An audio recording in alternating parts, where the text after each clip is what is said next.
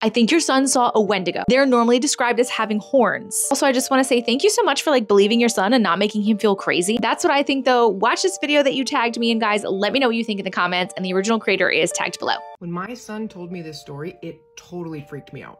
He used to wake up in the middle of the night for some reason, and sometimes the only way he'd be able to fall back asleep was on the couch in the living room. I have no idea why. It didn't happen very often, but it did happen a couple times a month, and eventually he did grow out of it. So one morning I woke up and I went out into the living room and saw him sleeping there on the couch, which wasn't a huge shock, except this morning he was extra tired. So I asked him how his night went, and he just said, not good. And when I asked him why, he said it was because he saw a monster outside the window that night. So, I mean, of course he's a kid, so I don't know, I didn't necessarily believe him, but I didn't necessarily not believe him. I wanted to hear a little bit more.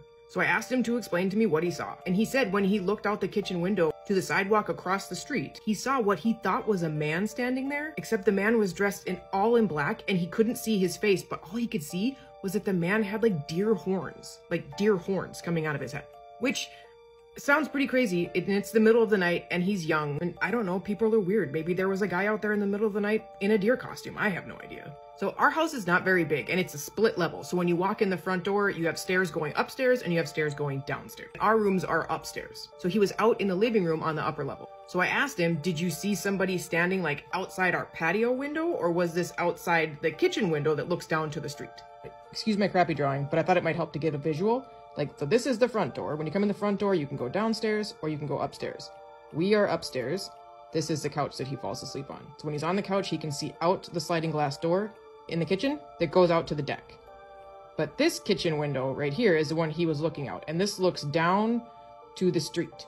And across the street on the corner, this is where he saw the deer man thing, would be on this corner looking up into the window.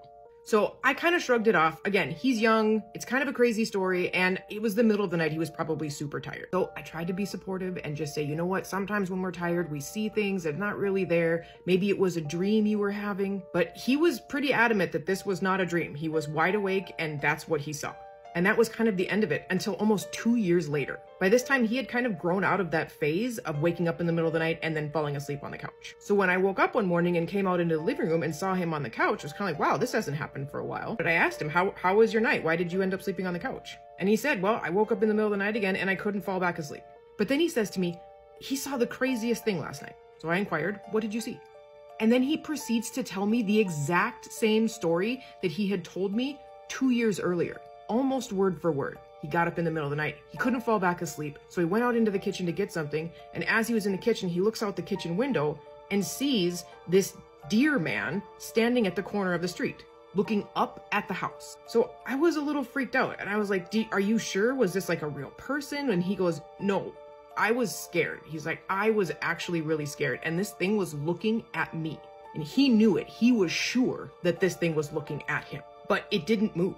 And he said they kind of just stared at each other for a couple minutes. And then eventually he said he just got this like really calm feeling, felt really tired, and then went and fell asleep on the couch. And he has not brought it up again. And he's not somebody that makes up stories. Well, I mean, ghost stories. He doesn't make up, he's a kid, he makes up all kinds of stories, but he doesn't make up ghost stories or doesn't make up like he's seeing things or that things are under his bed. But I was more freaked out at how genuine he was. Like, this was really upsetting to him. And he was very clear in how he felt in that moment and how this thing made him feel. But I don't know what he saw, and he's never mentioned it again. I don't know. What do you think he saw?